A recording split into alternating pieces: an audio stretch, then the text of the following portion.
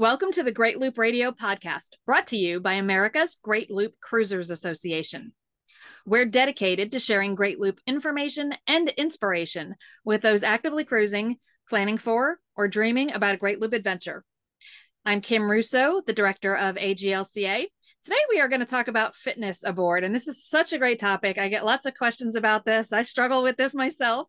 So I'm really excited to have Kevin Williams with us. He is a member who specializes in this area, and we're going to jump into that topic in just a minute. But as always, I do want to take a moment to recognize and thank our Admiral sponsors who support AGLCA at the highest level. They are Curtis Stokes and Associates, Great Loop Yacht Sales, Passage Maker Trawler Fest, Skipper Bob Publications, and Waterway Guide Media. As always, we encourage our listeners and viewers to support these businesses that support the Great Loop. And with that out of the way, Kevin Williams, thanks for joining me today. Well, thank you so much. I'm really excited to be here to talk about this topic today. Yeah, as I said, this is kind of a big topic because people who are concerned about fitness always have questions about how they're going to maintain that health aboard. So let's start, tell us about you. I mentioned that you're an AGLCA member. Tell us about your boating experience and your looping plans, and then how that, came to you finding your passion for fitness.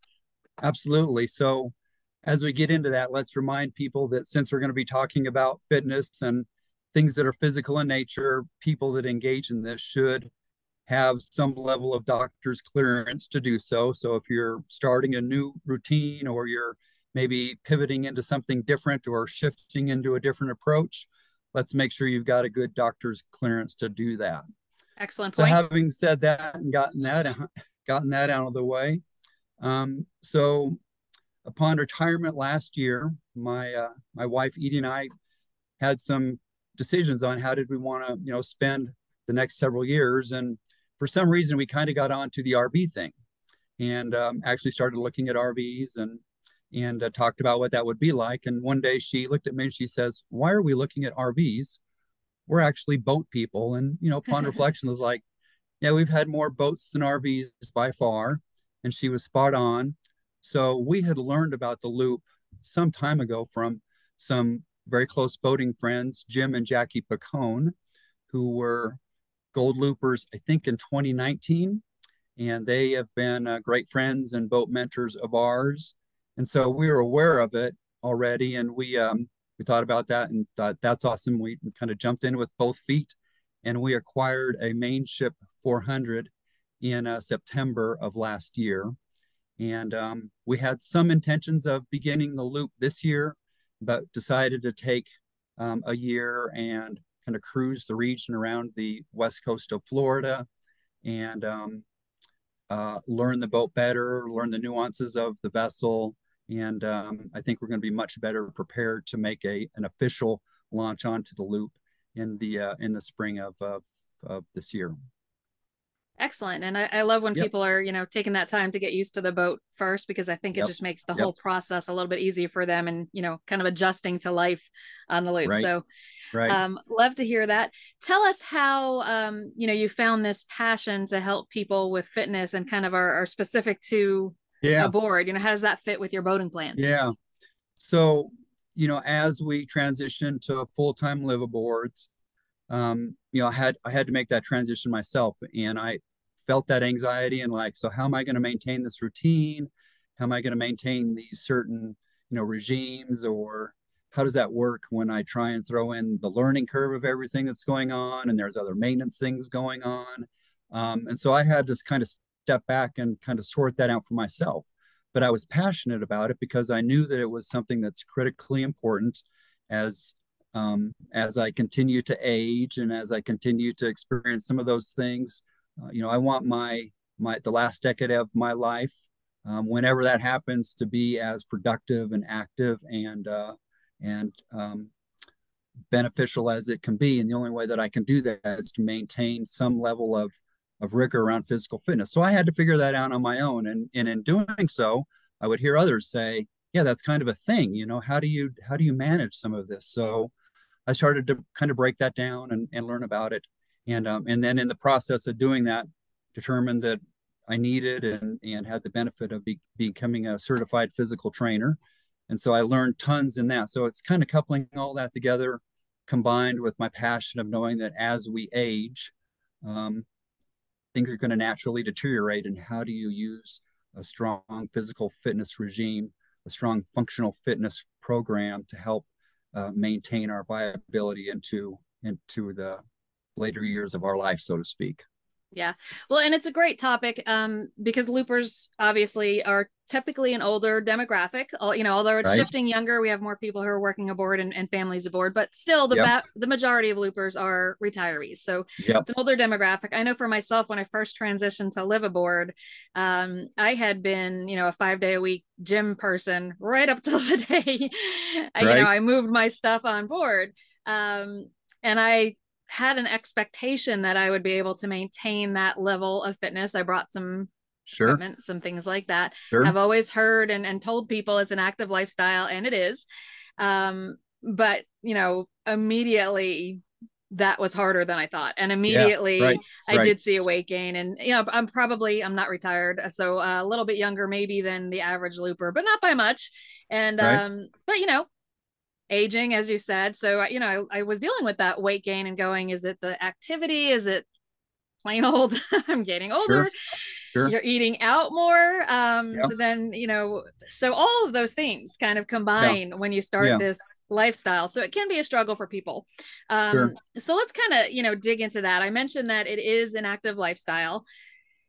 You kind of commented kind of in our pre-interview that it is Yep. active, but probably Yep. not enough activity just on its own to maintain a really high level of fitness. So tell us about that. Right. So let's be clear. Any amount of activity, any amount of physical exertion is better than none, right? Mm-hmm. And certainly there are aspects of the looper lifestyle that are indeed very active. I think it's probably not uncommon that somebody might go from walking, let's say, an average of 5 or 6 thousand steps a day to that when they're at a port that they're visiting, they could be doing 10 or 11, 12, 13,000 steps. So that's a marked increase, right? Um, they are likely doing physical activities regarding maintenance that they wouldn't have done maybe when they were in their dirt home. So there are some things that are increased or change as you go from a normal dirt based home kind of approach into a live aboard lifestyle for sure. But it's kind of like the Swiss cheese analogy. We want a nice block of Colby cheese, and the looper lifestyle gives you a little bit of Swiss cheese, and that there's some holes in the program.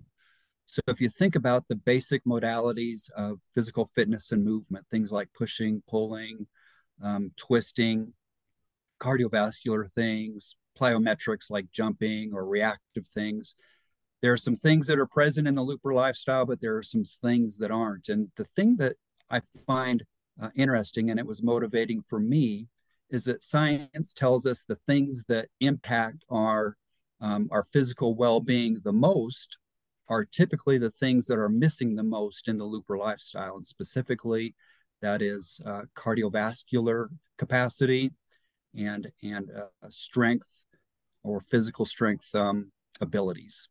So those are really, if there's a Swiss cheese analogy, those are two of the larger gaps that are really there in a typical looper lifestyle is cardio and strength, which, as I mentioned, science tells us those are two of the leading indicators of our whether we're going to have disease and dysfunction as we age. Is if we can have good cardio capacity and we can have good strength, we can overcome a lot of those issues. And like I said, those are two of the things that are kind of missing in a typical looper lifestyle. So those are some of the areas that you really need to focus on as you think about a physical fitness program. Yeah. And I do want to get into, your suggestions to overcome some of the challenges that are inherent in physical fitness aboard a Sure. boat, space, time when you're Yep. on the loop, those Yep. kinds of things. Sure. But I do Yep. also want to just kind of jump ahead a little bit before we get to that. And, Yep. everybody is coming into the loop at different levels of fitness and, Sure. different commitment to fitness, I Yep. guess maybe is a Yep. good way to put Yep. that. Yep. So for those who are listening and going, oh, I don't work out anyway, so this doesn't apply to me, I kind of want to Right. jump to that because, you have some reasons that the actual looper lifestyle might be easier if you do some of these things to improve the general fitness. So is there anything specific you recommend to the person who really doesn't have a workout routine at home, but would like to make, the everyday moving, the everyday pushing, the everyday pulling, the things that they're doing on board easier? So that might be, before we lose those people. Yeah, right. Let's go ahead and jump in. For those people, what are your suggestions on how they might, kind of get started in incorporating a level of fitness into their looping? We're not looking to turn you into marathon runners, but the day-to-day does become easier if you have some of that physicality to it. So go ahead and tell us about that. Yeah, so I think there's a risk for the person that maybe led a relatively sedentary lifestyle or really didn't have much physical exercise, and they begin the loop and they have these thoughts of maybe I should increase my physical fitness. There's a risk that they go, well, it's a steep learning curve. Maybe in some cases it's a year, maybe it takes a couple of years, and I'm just going to hit the pause button on this. I'll think about that later on, right?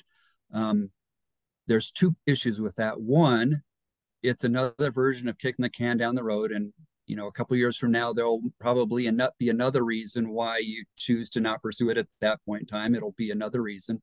But the other thing is there are things that you're asked to do on the boat that you may not have the physical ability to do. And with a program put in place, you can actually overcome some of those things fairly easily. And let me give you an example of that. So like many loopers, we have a dinghy that has a 9.9 horsepower outboard on the back of it. And when we first got that, I had a very difficult time taking the outboard up into the tilt or back into the, kind of in use position, pushing it back and forth like that. I had a very difficult time. Part of it was that particular outboard wasn't designed super well for that. But another piece of it was, frankly, I didn't have the strength and or the neural capacity, not me enough. It meant that I didn't have the neural connection to make those muscles work the way they're supposed to. And I recognized that, and it was a big issue, and it caused me a lot of stress. And so rather than getting frustrated by it, stood back and I put on my physical training hat, and I said, what do I need to do to be able to do this successfully? And so I began a daily regime of a specific set of exercises. And, within a pretty short period of time, 2 to 3 weeks, with some consistent effort, I was able to do that. And now it's something that I don't stress about at all, and I do easily. But it was an example of, hey, I recognize something that I'm deficient in, that I'm having a difficult time doing.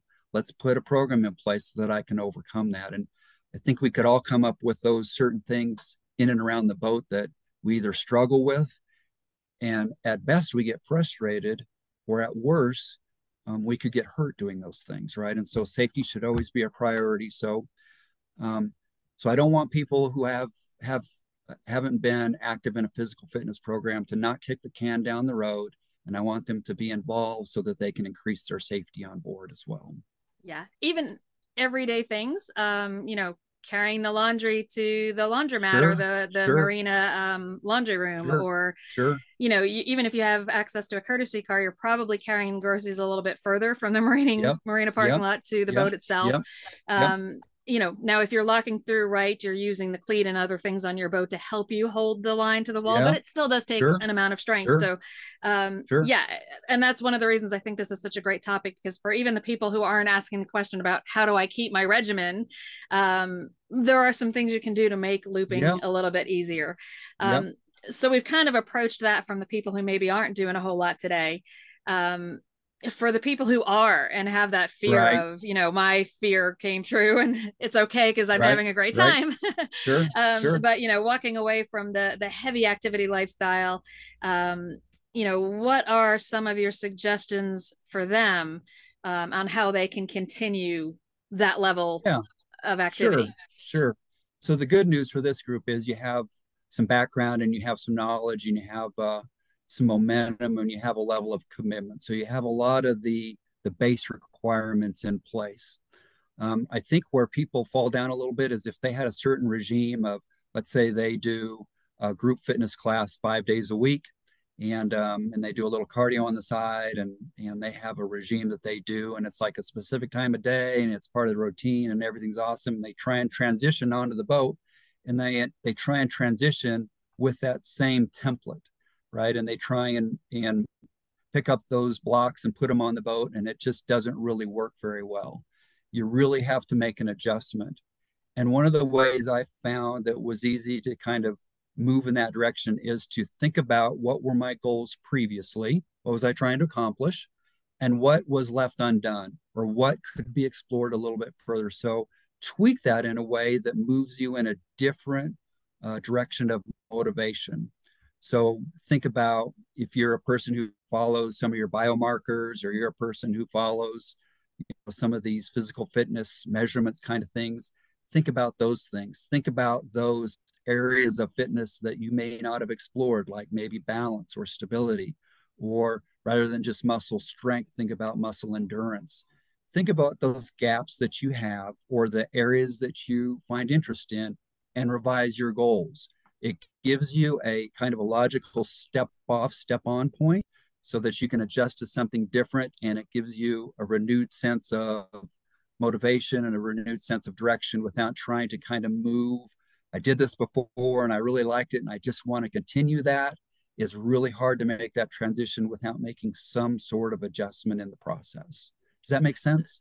It 100% makes sense. And you have just spoke to exactly what I did wrong, because the absolute most ridiculous thing I brought aboard when I moved aboard was my boxing gloves from my boxing class at the gym. Right. I don't have a heavy bag here. It's a boat. I don't know what my envision. I was going to find boxing gyms around the loop. Right. No. Right. So, Yes. first trip back home, those were gone. But yes, it was exactly what you described, that I was like, oh, well, I'll just keep doing my routine whenever I can, and that'll be fine. Yeah. And it's just kind of, it's a different thing. Yeah. So Yep. let's take a quick break. I'm going to play a message from our sponsors. When we come back, I want to dive in how to overcome some of the inherent challenges, Sure. space, Okay. time, equipment, those types of things. So we'll be back in a moment. Green Turtle Bay Marina and Resort has consistently been voted a must-stop by loopers. It has earned the coveted 5-anchor designation from Quimby's Cruising Guide. This full-service marina features over 450 slips. They are located at mile marker 31.5 on the scenic Cumberland River. Green Turtle Bay is a proud commander sponsor of AGLCA, so join them and find your waterway of life. Our friends at Argo Navigation have created a free boating app that gives AGLCA boaters an easier way to plan their trip, navigate safely, and share information with fellow loopers. Argo has nautical chart coverage throughout North America, auto or manual routing, depths and tracks to avoid shallow water, trip details while en route, and a captain's log to save everything. You can also see other boaters, message them, and share experiences with in-app social features. Coming soon is a premium version with weather, wind, tides, offline charts, and more. Download the Argo Boating app on the App Store or Google Play. We're back on Great Loop Radio. My guest today is Kevin Williams. Kevin is a certified fitness trainer, and he is also a looper, getting ready for his own loop, and he is sharing some tips on how we can maintain or even build our fitness level while aboard. So, Kevin, I want to jump into how you overcome those basic obstacles. So let's start with looping's a pretty busy lifestyle, and until you do it, sometimes people don't realize how busy you actually can become. So what are your thoughts on finding time for this amidst kind of learning a new lifestyle? Absolutely. So time is always, in the fitness world, time is usually one of the barriers you run up against. And what's interesting is the looper lifestyle is a super busy one, especially if you're early in the learning curve and you haven't got your feet under you completely yet.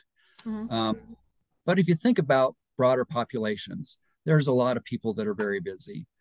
So you don't have to be a looper to have a busy lifestyle. You could be a zookeeper, you can be a mailman, you can be a teacher. Everybody has time constraints. And so it's really about how do you set it as a priority, and setting a priority, but more importantly, then how does it become a habit? So for those who are new, research tells us that it takes about 60 to 70 days of consistent effort before something starts to become a habit. The good news is we're not trying to take the hill on day one. We're not trying to run a marathon necessarily. We're not trying to become Mr. Universe. We're trying to provide a strong foundation of functional fitness. And it doesn't take a ton of effort to make that happen, but it does take consistency. And so think about your day. Think about the things that you do, either things that maybe you can cut back the time devoted to it, or even more importantly, how can you do things just a little bit more efficiently so that you can carve out that 30 or 45 minutes, 4 to 5 days a week to get in a reasonable workout. When you start to incorporate that into the right time of day that fits for you, and you do it consistently over several days, it'll become part of a habit. You have habits on the boat today that you do virtually every day, and you don't think about it as a chore or something that I have to prioritize. It just naturally comes to you.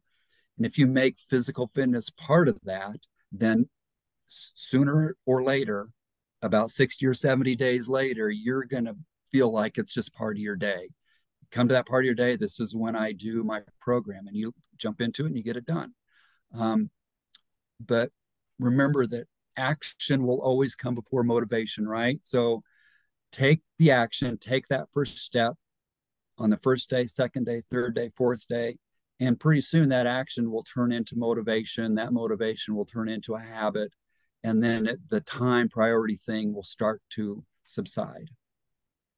Here's another thing that I'd like you to think about with time is that most people think about, okay, well, I've got to figure out how do I get 45 days squeezed into some part of my day. It doesn't have to be that way. Science tells us that what I like to refer to as exercise snacks work just as well as that exercise meal. You don't have to put your exercise all into one kind of a 45-minute regime. If you have 10 seconds, you have 3 minutes, you have 5 minutes. You can jump in if, for example, if push-ups are part of your regime and you want to do 30 push-ups a day, jump in and do 30 push-ups and be done with it. If then you want to do a series of sit-ups, jump in and do a series of sit-ups at lunchtime. It doesn't have to be in one go. You can spread these exercises and that curriculum throughout the day. It doesn't have to be in one compressed time period. Excellent. And so that probably a bigger consideration even is the space on a boat. That can certainly be a challenge. You're not going to find a lot of gym equipment coming with you. Right. So what are some suggestions on overcoming the space obstacle for people living aboard? Yep. So like I've said, safety should always be our top priority. So like on our vessel, I don't exercise on the foredeck, right? Because if I were to fall from that area, I'd likely fall either into a gunnel or I'd fall into a rail. And that's certainly someplace where you don't want to be the show when stuff like that's going on. So think about all the pieces of the boat that you could devote towards helping you exercise. So railing is big, stanchions are big, stairs and or ladders. And that doesn't mean that you're walking up and down the stairs or climbing up or down the ladder. That means you're using those to brace yourself or to do other things. If you have a space that is roughly 6 to 7 feet long and 4 to 8 feet wide, that is plenty of room to get every exercise you'll ever need to do completed.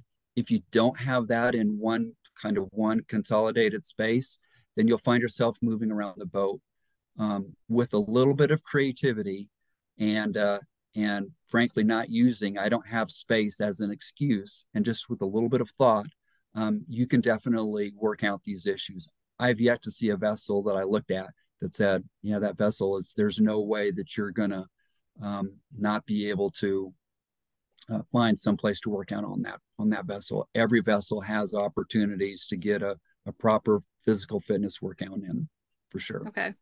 And then, of course, the other obstacle is having equipment, not only from the space for the equipment, but space to use the equipment, but where do you store things? Give us some suggestions on that. Sure. Not everybody brings their treadmill aboard, right? Right. So, although I have seen Pelotons aboard. I've seen Pelotons. Yep. So there are really, depending on how you count it, 3, 4, maybe 5 basic pieces of equipment that you can do a ton of things with. I like to start with a basic requirement of an exercise mat. This helps protect the deck, right? It helps provide you some comfort when you're doing those exercises where you're on the ground doing those floor-based exercises. I recommend with an exercise mat that it be one that is cushioned rather than the real thin ones. I like them to be about 1/4 of an inch thick. That does two things. One, it helps protect the deck a little bit, but more importantly, it is advantageous for doing tons of balance-based exercises because you can introduce a little bit of instability under your feet, and you can get a lot of great exercise with that. So there's a mat. Exercise bands are easy to store, inexpensive. I currently use two sets of exercise bands. One is about 12 inches long, and the other is 4 feet long. Two different sets. They both roll up in a small bag. They're inexpensive. You can do a ton of things with those. Make sure you store those out of the sun and you inspect those when you use them so that when or if they start to deteriorate, you don't have the rubber band snap effect from using one of those. And then a couple of other important ones is I actually discovered these fairly recently, but there are adjustable dumbbells that basically depending on the model, it is a dumbbell that you can adjust from 2.5 pounds up to, there's ones that go up to 80 pounds. And these are, so think about a dumbbell that has a clicker on it, and depending on where the clicker is at, and you lift the dumbbell out, it either brings with it 1 weight or 5 weights. And these are a small footprint. They are a little heavy, which, depending on how you're managing weight on the boat, it could be a good or a bad thing, but they have a very small footprint and they are really key to getting resistance training into your program. And I discovered, that fairly recently and incorporating those into my own program. The last thing I would comment on is do think about shoes. Some people might be prone to exercising barefoot while on the boat. If you're using the weights that I just talked about, or you're doing certain exercises, you're going to want some sort of traction. And I also think it adds an element of safety and keep you from slipping and moving about. So make sure that you've got a pair of shoes that are appropriate for the kind of exercising that you're doing. And there's a good chance that when you get access to land, you're probably going to want to do some walking or maybe do a light jog. So think about shoes that are appropriate for that as well. Yeah, that's all excellent advice. What are some, if you can think of any resources? So if somebody's, hearing this and saying these are some great ideas, how do I learn how to use those resistance bands if I bring those aboard? What are some resources? I used to, and I think the pandemic brought a lot of this, but like small space exercises, and you can Google that and find stuff. So what are some resources like that? Where should people go next if we have effectively inspired them to keep fit aboard? Sure. So there's a couple of resources that are widely available. Typically, the more popular vendors of some of these tools like exercise bands will have really good resources around various exercises that you can do. They'll have a YouTube channel, things like that. The other, if you just do some query searches around body weight exercises is another good one that doesn't require any equipment. And it's, I literally was doing some research this morning showing that a good body weight exercise program that has some amount of rigor can be amazingly effective. Previously, there was an idea that you really had to lift heavy weight to get that good resistance training. And there's some techniques and some science that's coming about that's showing that you can, just with body weight, you can accomplish an awful lot. So body weight exercise queries, when you find the equipment that you think that you'd like to have, if it's a provider that's of any size, they typically will have really good information on exercises for that particular piece of equipment as well. Excellent advice.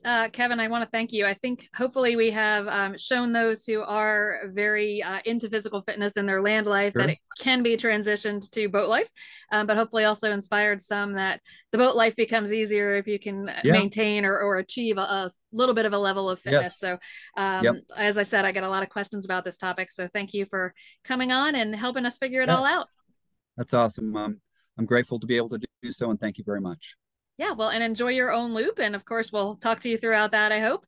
And to everyone who's watched and listened today, thank you for joining us for the Great Loop Radio podcast. We'll be back next week with another episode. Until then, safe cruising.